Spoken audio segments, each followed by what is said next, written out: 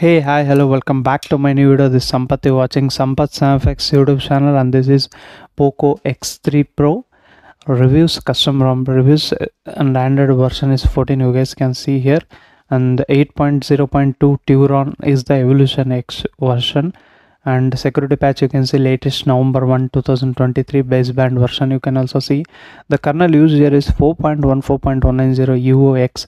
KSU kernel has been used. Its build date is November 17. Build maintainer you can read here. Build date is November 16. This is the available latest build. I am using this particular ROM from last 1 week now. It's quite very good now. The experience of the UI is really good. I'll be sharing my experience with this particular ROM, and I'm using this device as my daily driver. As you can see, all payment applications and everything is working fine here. Everything will be explained in this video. Stay tuned till the end of the video. I will be explaining in detail of each aspects. And if you're first time to this channel, hit that subscribe button down below, guys, and also allow the bell notification by pressing the bell icon. And if you like the video, give it a like. Starting with this particular ROM, you get this kind of quick settings panel, little bit of customization. As you can see, the brightness blur you can customize like this. I'll show within a while. And all these icons have some as you can see, some kind of animations apart from this dark mode, because it will get closed anyhow. We'll show some of them. As you can see, Bluetooth will get some animations, even flashlight. As you can see, these are the cool animations have been there from Android 13, but it's well optimized in Android 14. You can also get app active status from here. You can also directly boot the power menu from here. You will get advanced restart button. I disabled that. And also you get settings directly from here. This is how the settings panel looks like. It's very smooth, guys. Once you flash this ROM, you'll immediately notice that the evolver, you get themes, monitor settings, again accent color you can select from here. If you want, you can do that. Background color also you can enable and select the favorite color, luminance, chroma factor, tint, background you can enable or disable from here. Dark theme, again you get option to make it completely black. I kept vivid here. If you want, you can do grayscale or anything like that. Once I change from light to dark theme, it's getting system UI rebooted here, but anyhow it's not a problem. Headline body font, again you get plenty here. I kept Google Sans medium. Icon pack, again you get plenty. Wi-Fi icon style, icon shape you can customize, brightness slider style. This is the one I was speaking earlier. If I change it to filled, again you can see now it will be different. As you can see, filled, this is how it looks.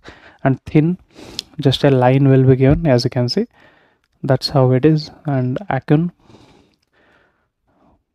this, it's getting system UI getting close anyhow. This how icon looks, but my personal favorite is back. Keep it the same if you like it. And if you like the video, give it a like, guys. And brightness slider style I also shown. Navigation bar style, if you want to use traditional navigation bar apart from this gesture, you can choose from here. Signal icon style also you can customize, and even the data icon style. But this is the customization in themes. Status bar, again clock style, clock and date. You get plenty of options here too. Status bar logo, you can position them left or right, and styles you can give it whatever you want. Network traffic monitor, you get all the options you can see on the screen.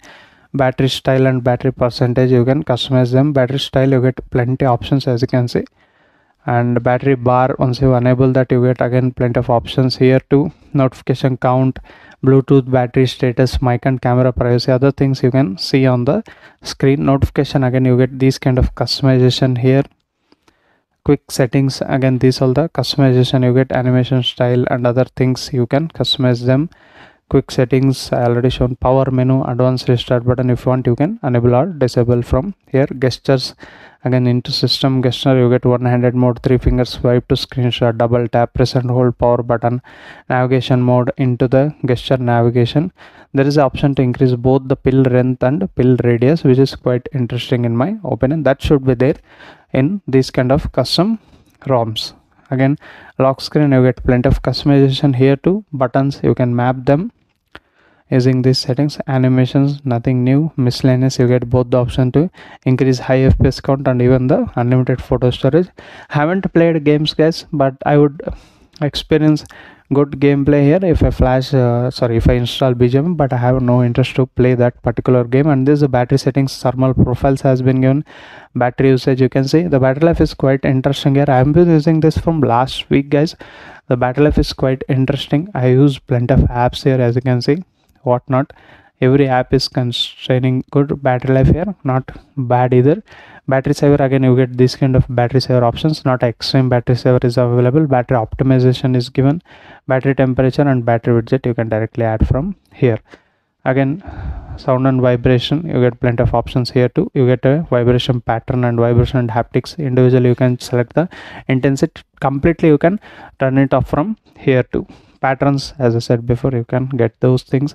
And me sound enhancer is given. Enable hi-fi audio system is given. Preset type and headset style also you can select, and clear speaker option is also given here in the sound settings. In the display settings, again adaptive brightness is given. Extra dim features, you can select the intensity, and you can even add the shortcut from here. On after device restarts also you can schedule them out. Dark theme, as I said before, you get plenty of options here too. In the pitch black condition, as you can see, just enable them, you can utilize them as a pitch black condition. Display size and text, it will revert back to accessibility. We'll explain very soon.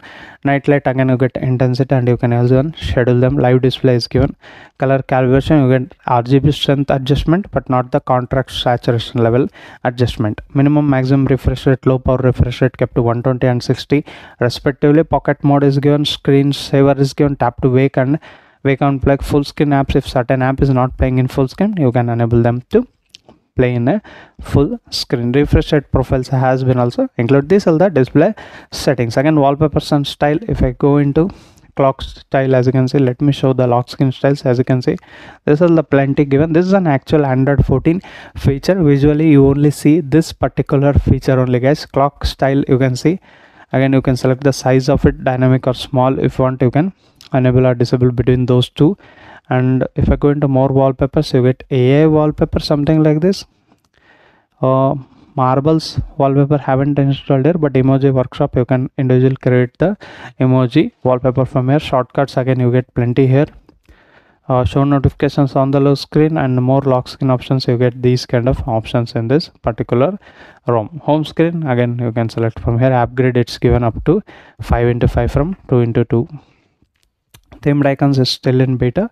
This is the wallpapers and style selection. And accessibility menu, you get select to speak, utilize them. Talk back, again you get these kind of options. Display size and text, as I said before, you can increase or decrease the font size and display size. Even you can enable or disable the bold text and high contrast text. If you forget everything, select here reset settings. Color and motion, again these things have been given. Magnification is also given. Accessibility menu, which is a handy feature. Without actually touching this physical buttons, you can actually increase or decrease the volume from here. Let me go here. Yeah, as you can see, increase or decrease volume. Even without sliding down the brightness slider, you can increase or decrease the brightness slider too. Yeah, let me turn it off. Timing controls has been given here. System controls and vibration and haptics, again you get this kind of options here too. Live caption, if you want, you can enable that. You get plenty of options to caption preferences. Audio description is given. Flash notifications, adjustment, audio adjustment, left and right, I mean stereo adjustment, you can do it from here. These are all the things you need to consider once you flash the ROM. You get fingerprint unlock here, not a face unlock. I already shown the fingerprint unlock many times in this video. You can check it from beginning, and it's how accurate and fast here to unlock your smartphone using fingerprint unlock. Again, into system, if I go into gestures, navigation bar, into gesture navigation, you get both the option to increase pill length and radius. That's quite interesting in this particular. If you want to revert back to 3-button 2-button navigation bar, you can do that. Double tap to check the phone, swipe to 3-finger screenshot, and quick torch, you can access them using this gesture options. System update option is been given. There is even a update, but this is the latest one, I hope so. We'll see. If I can find one more update, I will make that video too. This is how the EvolutionX, guys. Dialer is also given. There is a call recording feature, but it will announce the other person that you are recording the call. And camera, yeah, I have installed this AGC camera. You get plenty of options here too. We'll show the settings if possible, what kind of AGC. This is the AGC camera I have been using, and there is a pre-installed Mio camera with Leica integration, which will give you better output. I have taken some videos. If I can show you that. Yeah, as you can see, the videos are quite fast. I mean, the stabilization is not going to work in 4K 30. Anyhow, this how it is. We'll be showing some benchmark results. 1026 is the Geekbench single score, and Geekbench 6 multi-score is 2782. Again, the kernel user is Linux 4.1, 4.190. EvoX KSU kernel has been used here. And this is the CPU throttling test results. 248 is the maximum, and average is 214, and minimum is 180 million JPS, and it's throttled to 77% of its max performance. And this is 100 third test, guys. There is no red lines, but it's quite good. It's not 90% or anything like that, but this how the scores what I got in this particular ROM, which is quite good. BGMI is going to be perform well in this ROM.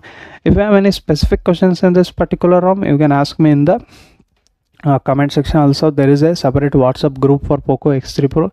I recommend you to join that group, and that's it, guys. In this video, I definitely recommend this ROM as a daily driver, and if you have updates also, you can update them, but I recommend to clean flash them using recovery method and format data method. I will be giving the link to the description how to flash the custom ROM in this Poco X3 Pro.